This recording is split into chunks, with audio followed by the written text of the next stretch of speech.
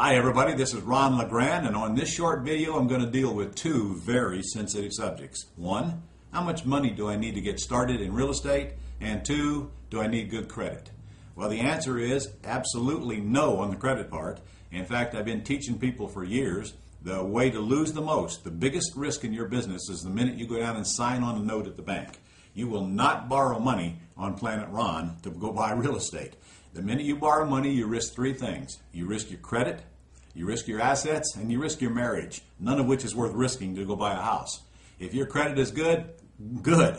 Keep it that way. Do not use it to buy a house. If you do, you're buying it incorrectly. We learn to buy houses without using our credit, and that's a learned process. Just get your head in the game and take a little bit of time to learn the business, and you'll never walk into another bank again to buy real estate. And secondly, how much money does it take to get started? Well, that kind of depends on you.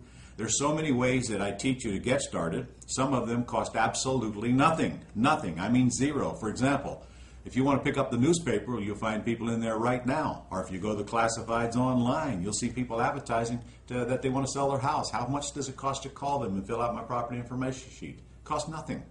How much does it cost to make offers in the MLS system? It costs nothing. How much does it cost to drive around looking for ugly vacant houses and call up the owner and ask them what they'll take? It costs nothing.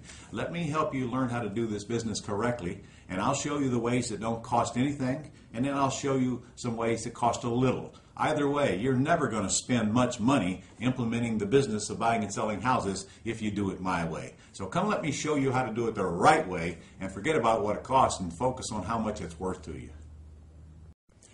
Well, if you enjoyed this video, if you look over to my left there, you'll see a place to put some information, and if you go do that right now, I'll be bringing you 10 more videos with the top 10 questions that I get answered, and they're pretty cool videos. So if you want to learn more, just go over there and put your information in it, and I'll be seeing you shortly.